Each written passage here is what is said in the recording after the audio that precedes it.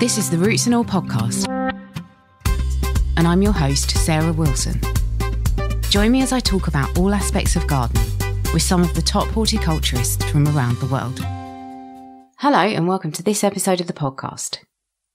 This episode is sponsored by gardencourses.com.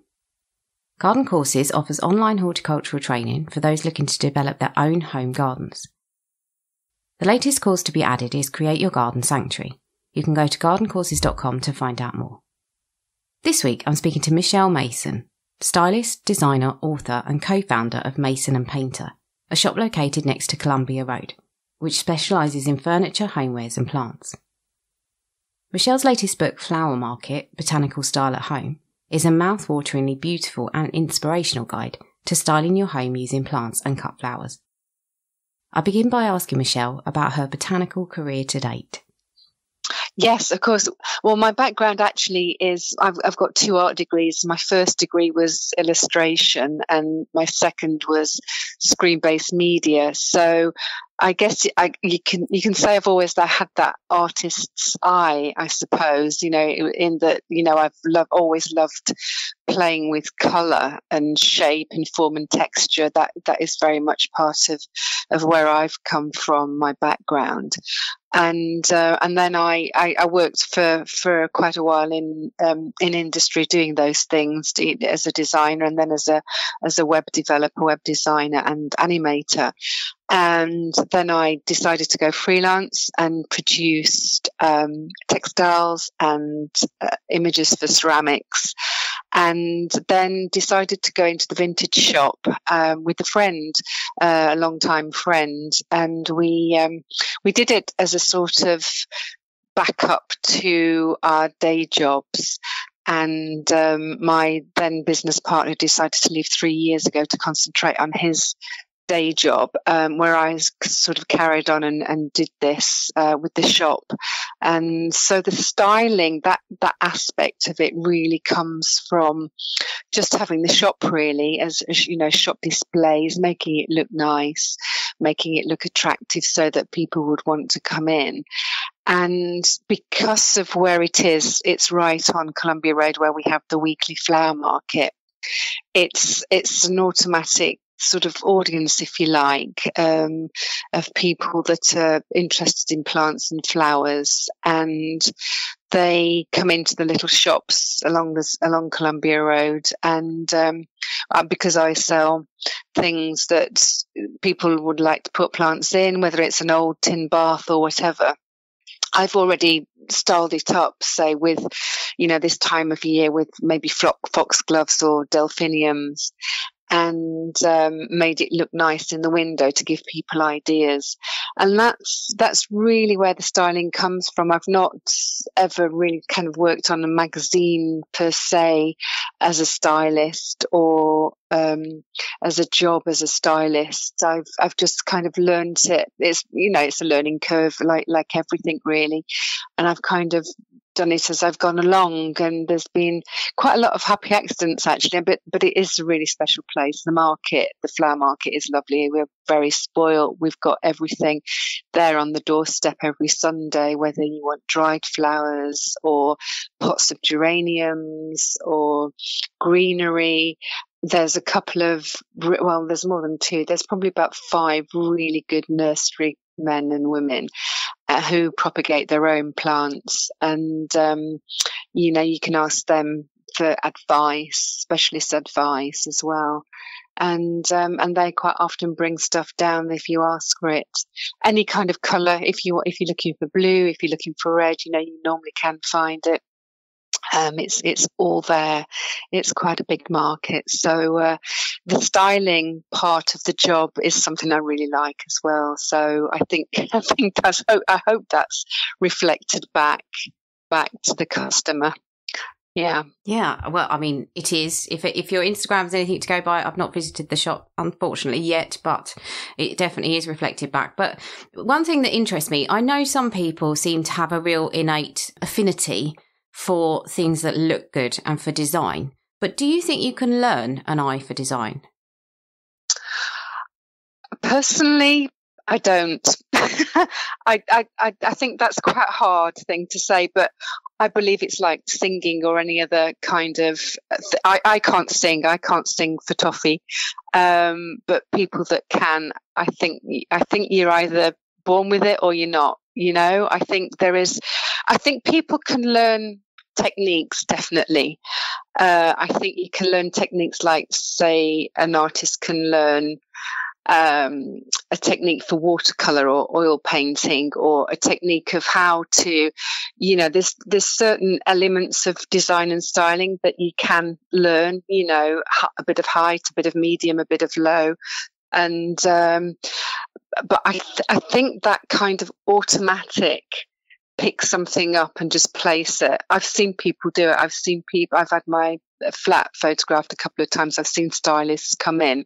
I've seen them just scan a room quickly and pick something up and place it, and it just looks amazing. And I think that is a something that comes from within you. As I say, like, I think singing probably does, or a gift for music. I think it's definitely something that you have or you don't have. Does that sound mean? No, not at all. No, I think you can hone it. But yeah, you can hone it. Definitely, you can hone it, and you can learn, as I say, the techniques of certain things. Practice definitely makes better, makes perfect, so the saying goes. But I think some people really have it, and I think others kind of learn along the way, it's I don't know. I think you've got to really love it as well. I know some people prefer other people to do it for them. They'll pay a window dresser or a photographer, stylist, or whatever. I know that goes on as well, because there's talent out there. So yeah. So for those who are utterly useless at it, they just need to get your book and copy what you've done in your book. I don't know about that. I think, as I say, I think practicing. If you've got lots of nice things to play with, or you've got an interest in, sort of collecting things or whatever, and you display them well, I think that's half the thing, isn't it? That's half the story. Even putting up pictures on a wall, it's how you sort of do it and how it feels for you. Yes, as you say, I suppose it is subjective as well, but I thought it's really interesting because I think a lot of us get swept up in the, day-to-day life. We're all busy. And I wondered because what it looks like to me through your book is that you take the time, you take a bit of time out. Obviously, it's your job, but you clearly love it. But if it wasn't something that you did for your job, I wonder if you would still kind of take a corner of a room or just take a really small area and beautify it, for want of a better word. And I wondered how important it is for people to do that in their daily lives, just to do something for the sake of it looking lovely. I think that's really important. It's really that there's so many people come into the shop that with really busy lives. They work in hospitals, or they're a doctor or whatever, and they're very time poor, and you can see that they've gone around the shop and they've also just gone for a little corner. It might just be a little ink bottle, and I've stuck a dried flower head in it or something, placed on an old book with an old postcard, and they've bought all three things, and they said, I like the way it looked, and I've got it, and I'm going to do it at home. And that is really nice. That's really lovely. And personally, even before I've had the shop and before I thought about writing a book, I've always been a faffer. I think that's part of the nature of, the sort of background I've come from, the design background. I've always liked to, I'm not materialistic in any way. There's nothing really in my flat. I don't think that I'd say, I've got to save that if it went up, if it went up in flames or whatever.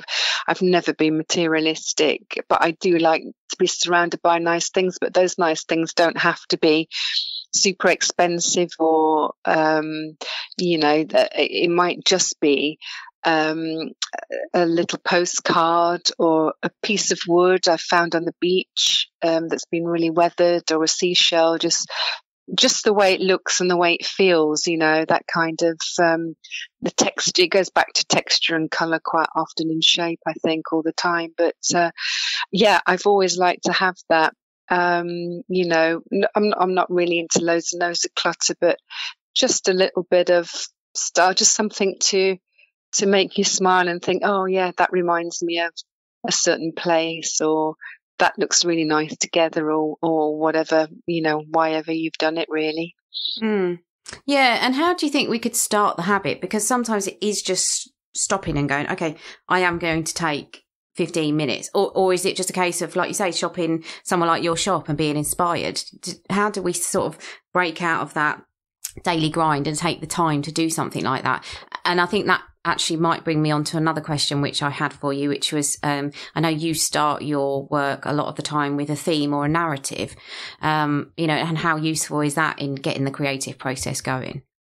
Yeah, I think for people that say, oh, I've no idea, I wouldn't know where to start, then obviously reference books or social media, Instagram or Pinterest or whatever. They're great resources for, there's lots of lovely home interiors books and styling books, all sorts of different themes, as well. Try looking at that for inspiration, or, your favorite shops. Go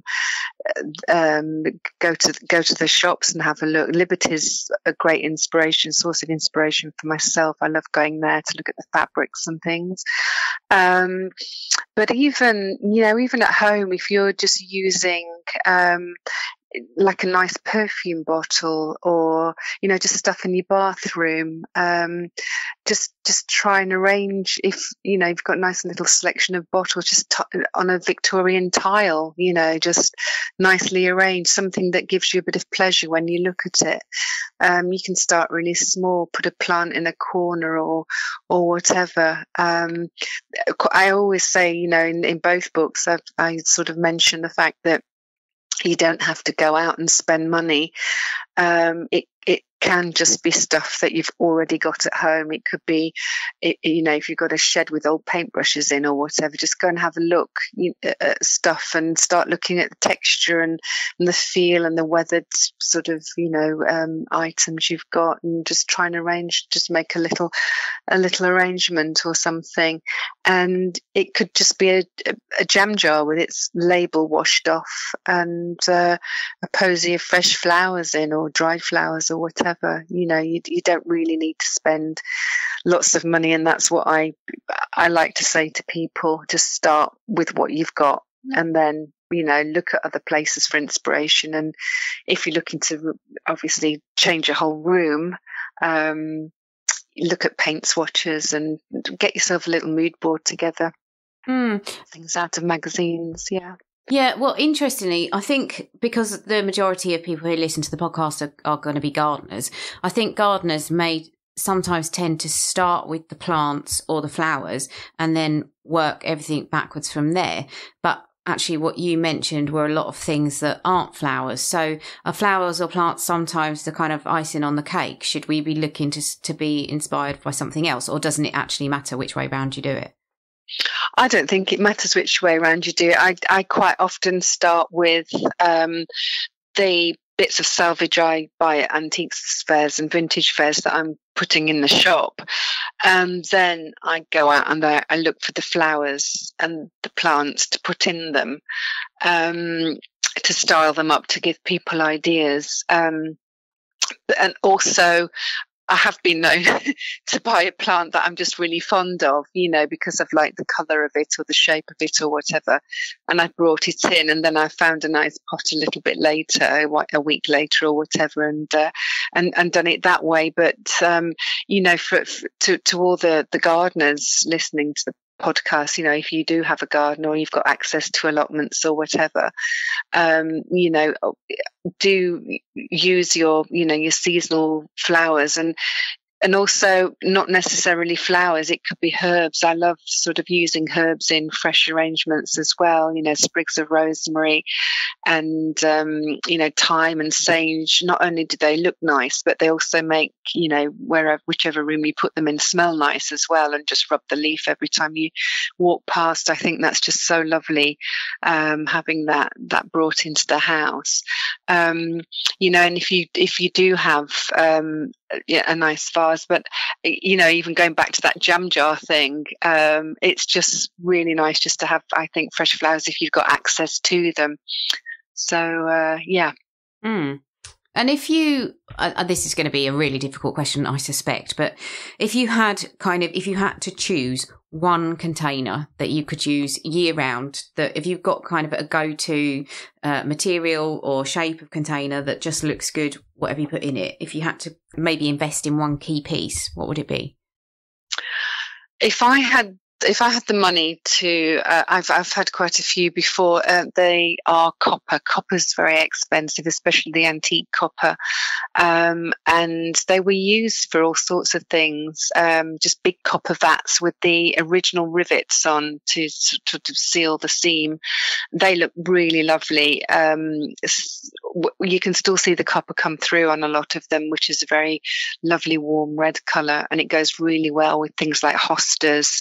All those lovely green verdant leaves. And obviously as the copper gets older, the older it gets, so you've got that lovely green verdigris on it. So you've got on the actual vats, the container, you've got both the red and the green.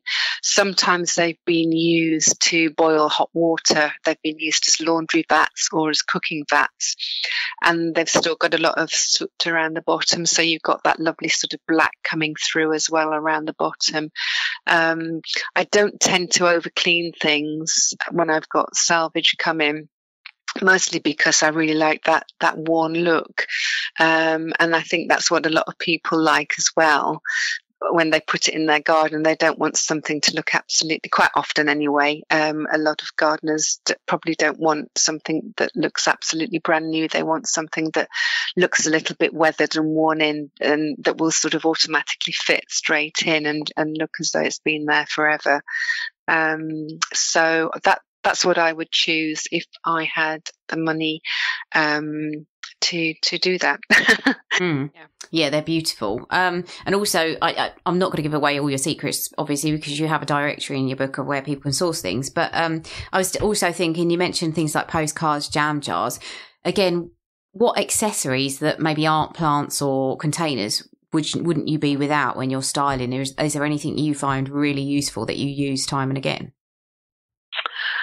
Oh, crikey! It can be absolutely anything. I particularly like vintage crockery, all sorts of stuff, from cake stands to plates or whatever.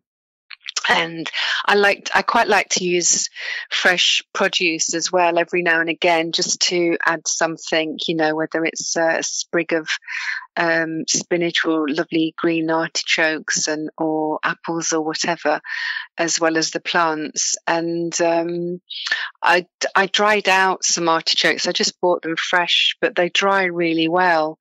They go a lovely kind of pale straw colour. And I use those time and time again. I often get asked if people can buy them. I have actually sold them, but they're very easy to dry out. You just leave them, and they just dry right out. And I think they just look really nice because they're quite a neutral colour once they've dried it. They totally lose their green, and yeah, they look really, they look good styled up.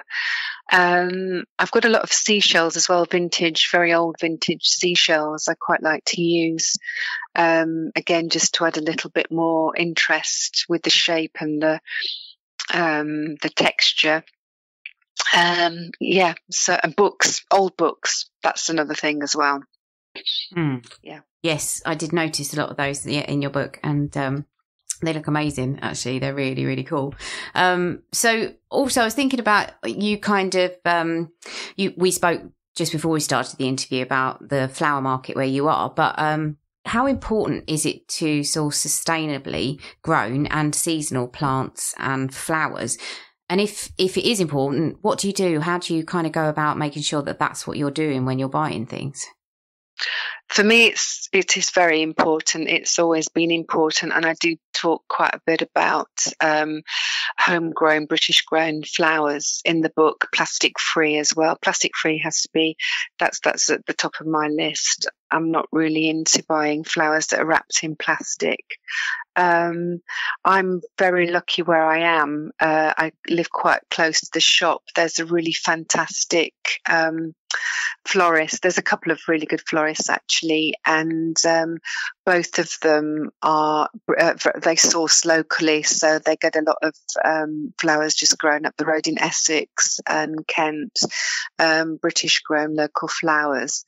They're called Rebel, and do look them up.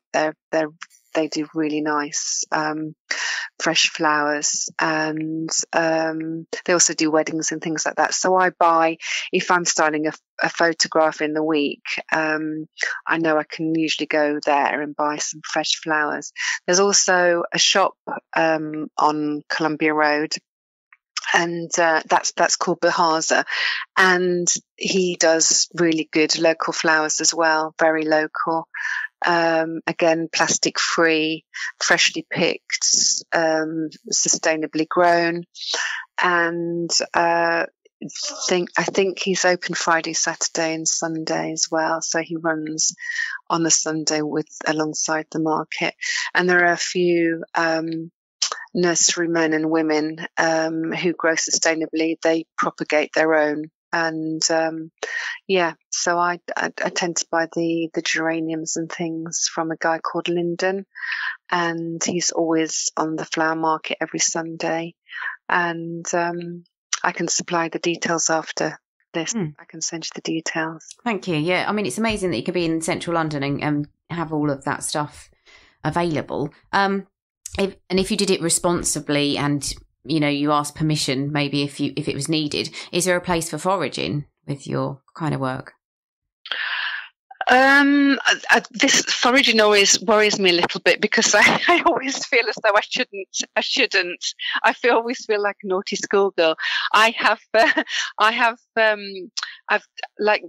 We've had loads, and we always have storms. I live very, very close to Victoria Park, and every time there is a storm, I go afterwards and get things that are blown off the trees, like big twigs and sticks and things like that. I've got a lot of sticks that I've tied up and that dangle from the ceiling in the shop, and I've attached vintage bottles to those sticks that run horizontal to the floor and fill them with dried flowers. But I have never personally foraged. I always feel as though I shouldn't. I know people do. I just wait for things to fall off the trees, pick them up.